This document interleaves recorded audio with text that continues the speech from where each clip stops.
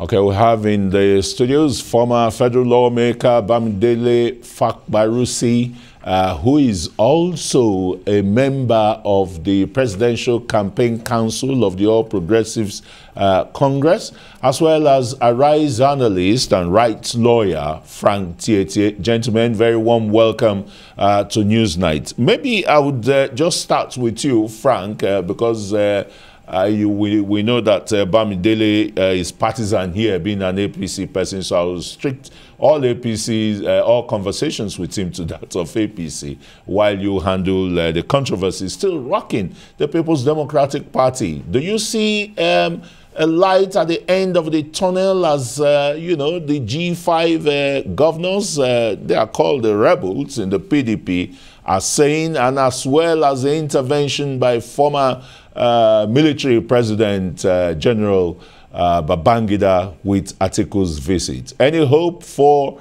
you know, a new beginning in PDP, Frank?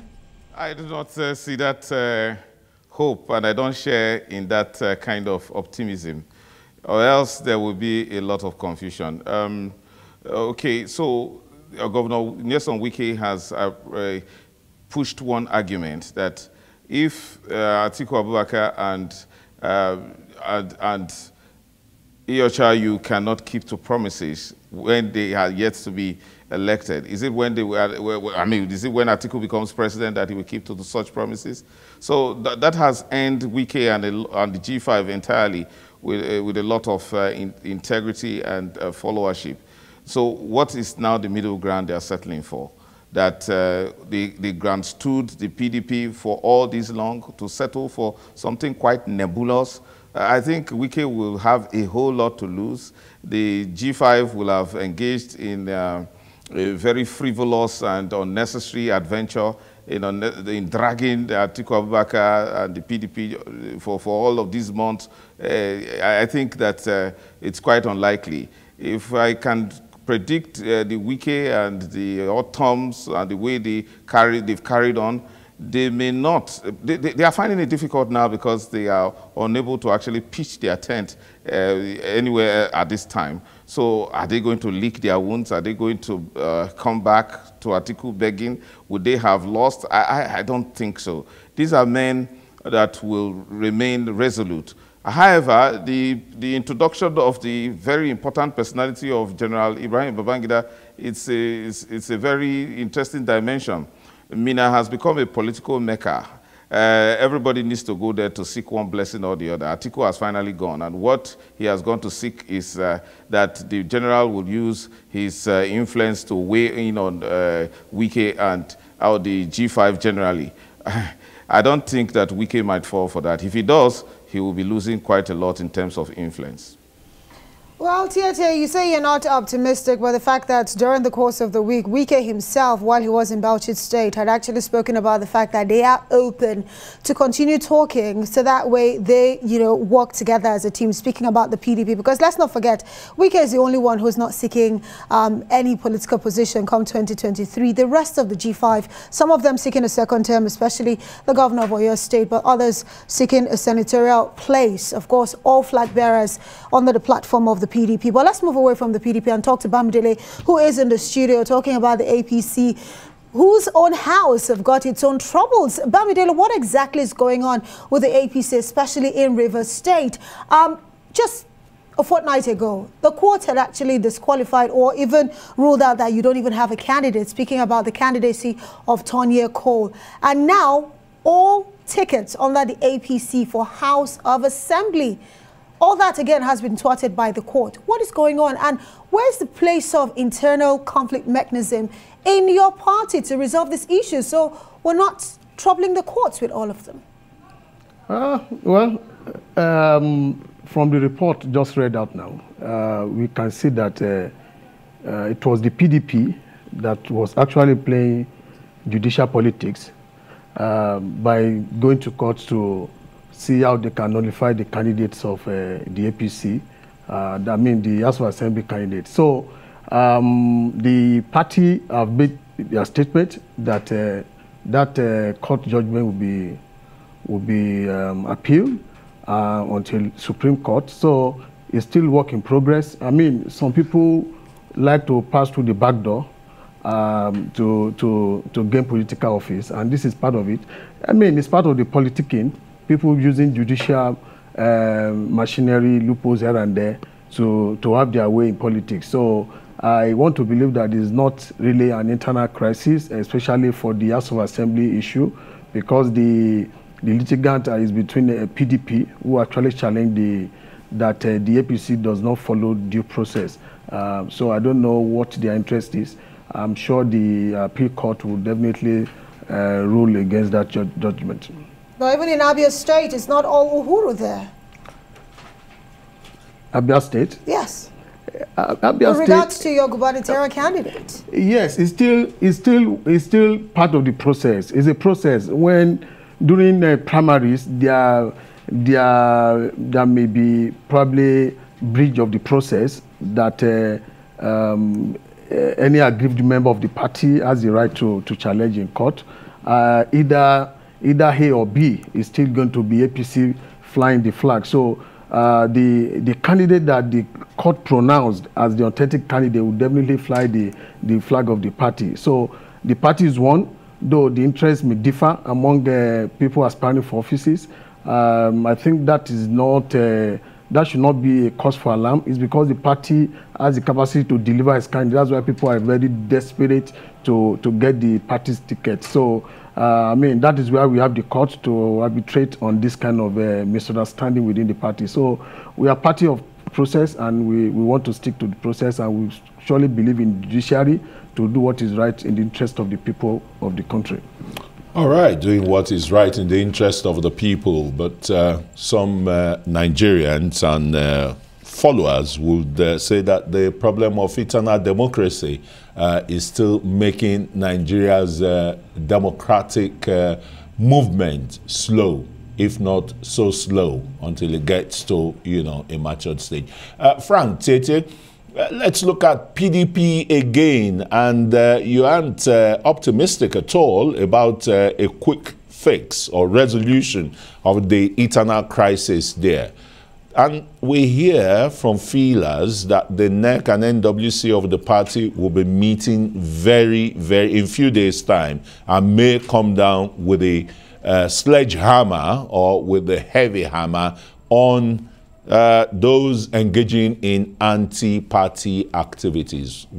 Is that capable of resolving the imbroglio that has currently engulfed the PDP? Certainly not. The PDP NWC will never try such a thing. If it could have done that, it would have done it long time ago, without allowing these G5 governors to gain this particular traction they now have, this influence which they may likely lose if they cheapen their resolve so quickly and then just merge into the Atiku campaign train. They have cost the party a lot of distress. They actually deserve to be punished. However, the PDP has been quite sensitive to realize that any attempt to wield the big stick against these G5 governors will be counterproductive and will actually make the PDP, give them a ground to work against the PDP. And these are persons who actually can determine the fate of the PDP in the coming elections. So I completely, with moral humility, rule out the possibility of applying any punitive sanctions against Wike and his G5 cohorts. I don't think that will happen. What is expected is that both parties, particularly the G5 governors and Governor Wike himself, may just be looking out for an excuse to, I mean, probably they might allude to the visit or the involvement of General Ibrahim Babangida as being the ground for which they may just give any concession to the party and allow sleeping dogs to lie. But like I said earlier, if they do that, they will lose a whole lot of influence. Wike particularly will lose a lot of influence because his popularity across the country is based on the fact that he's a man who has stood on principles to oppose his own party, to oppose Atiku Abubakar and the National Party chairman. If he now decides to, on a flimsy ground or on one cheap promise of a political appointment for an election that has not yet come, for an election that his party is not so certain of winning, the APC, it's a formidable political party with incumbential powers. The PDP has a real lot of work to do. So why would Wike and the G5 governors go to the extent of punishing their own party the way they have done, only for them to just come and quickly just resolve the matter? Something has to come out in the favor of Nigerians, as Wike has claimed all this while, or else it would have been politics taken too far, the game using the mask of principles to actually, work at anti-party activities. Then the punishment might just be justified. But I doubt if the PDP will ever have the courage to move against the G5 governors. It will not happen, I predict. Well, you predict so, but you're saying that this solution is looking like a quick fix. Let's not forget that the primaries where Wike lost to Atiku Abubakar happened back in March of this year. It's been too long, some would say. And the fact that they've not been able to find a way out of that impasse might just, say something about the party. But let's move along from there and bring in Bamidele into this conversation. Well, speaking of Atiku, well, he's actually made some statements with regards to security. Well, he says that when he becomes president, that if he's elected by Nigerians, he's vowing to restore the Economic Community of West African States Monitoring Group, ECOMOG, as one of, the solutions to the insecurity currently bedeviling Nigeria. I want to talk to you about your principle. What exactly are his plans for Nigerians to deal with the insecurity bedeviling every corner of the country today? Thank you very much. Really, I'm not a security expert. I'm talking about the plans that you have for Nigerians. Yes. Come 2023. Yes. From his manifesto, we can see that Asiwaju Ahmed Tinubu has a laid down plan to actually build on what President Muhammadu Buhari has done in the area of security. Yes, we have security challenges across the country. Kidnapping and banditry, which was as a result of the heavy blow the administration dealt on the Boko Haram insurgents, which has made them to come into the mainland to begin to terrorize the people. Mr. President, incoming president, I call him, has said that first and foremost, the foot soldier of Nigeria is not enough to cover the length and breadth of this country. We have short men in the service, and he has promised that he's going to recruit more soldiers, 2 million Nigerian youths, to take away from the recruitment center of the terrorists. So that is one of his strategy that he has laid out in his plan, and that will also create employment for people. And he also said that will also create more, especially to enhance agricultural strategy that is coming up. Like, for example, he said the old Sambisa forest will be turned to agricultural hub. Therefore, it will sniff the terrorists and abode that they use to terrorize the country. And by so doing, more food will be produced to take care of these soldiers that Nigeria is going to hire. Then aside that, he's also talking about using technology. Yes, Atiku talked about ECOMOG. ECOMOG was to tackle war that happened in the country. That will not attend to the issue of insecurity in Nigeria as of today, because most of the problems are internal, they are not external. So using technology will enhance the fight against insecurity in Nigeria, and the incoming president, Senator Tinubu, Asiwaju Ahmed Bola Tinubu, has said that he will use technology and it will increase the men of the armed forces to actually tackle the insecurity in this country. Well, it's all right, Honorable Bamidele. ECOMOG was an external force raised then during President Babangida's era to fight the internal strifes in Sierra Leone and Liberia. that almost that engulfed those two countries. But let's look at another party that some people say, political watchers say, is beginning to make great phenomenon, the Labour Party. Look at its campaign in 3 states in 72 hours, and really not limiting it to state capitals, but going to other major cities and towns. How are you going to appraise the campaigns of the political parties generally and use the Labour Party to underscore what the expectations are from Nigerians? Frank? All right, you know, that report just reminded me of the famous German Blitzkrieg during the Second World War, the idea of lightning campaigns, that is sort of shuttling between one state and the other, and including cities. That's a very smart approach on the part of the Labour Party. And I think that it did that in a record time of just 72 hours. It's quite impressive. And then particularly very impressive is the show in Edo State, which I'm very familiar with. To think that the obedience, in quotes, kept on in a sort of patiently waiting in a vigil to awaiting Obi's delay in whatever places he had gone to until eventually they got to that point of denouement. It was quite electric and ecstatic for them. It also reminded me of how much that city supported the Adams Oshomole at that time when he contested for governor and eventually won. There are a lot of political enthusiasts in Benin City. Edo State, I am from Delta State, and I can tell you that we acknowledge that there is the Edo State is highly politically advanced as a people and a state, and that's what they exhibited in the way they responded to the Obi campaign in Benin City. Right. Well, Obi has been combing almost every part of Nigeria, taking his campaigns all across, especially after he kicked off in Nasarawa State. Bamidele, as we get ready to wrap up this conversation, well, your principal, Tinubu, did unveil his manifesto on the 22nd of October. Yes, there has been an announcement that the campaigns will kick off, I think, on the 15th of this month.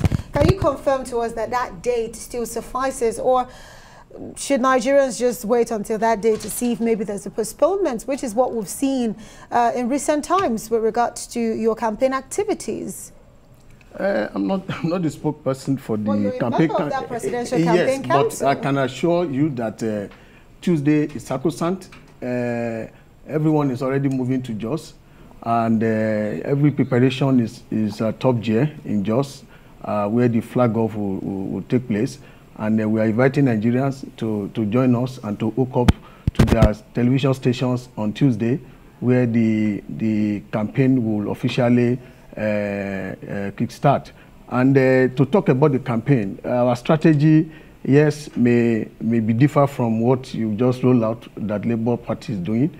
I mean, we are decentralizing this campaign. The campaign, we have different teams that are already working around the clock across the length and breadth of this country to engage the people. So the candidates are moving around, and we, the supporters, we the foot soldiers, are also moving around to carry out the campaign, because the president himself cannot reach out the nook and cranny of this country. We have to do ward campaign, local government campaign, state campaign. I'm sure the president will be able to do state campaigns, and several teams have been set up to do local government campaigns. Teams have been set up to do ward campaign, even to the unit campaign, where the votes will be counted. So, I mean, the structure is massive for APC, and the structure is a moving campaign machine that no party in Nigeria can withstand. All right, thanks very much. Nice you dropped the anchor there. Bamidele Faparusi, former national legislator with the House of Representatives and a member of the All Progressives Congress Presidential Campaign Council. Thanks for joining us on Newsnight. And of course, a rights analyst and rights activist, Frank Tietie. Gentlemen, thanks for being part of Newsnight.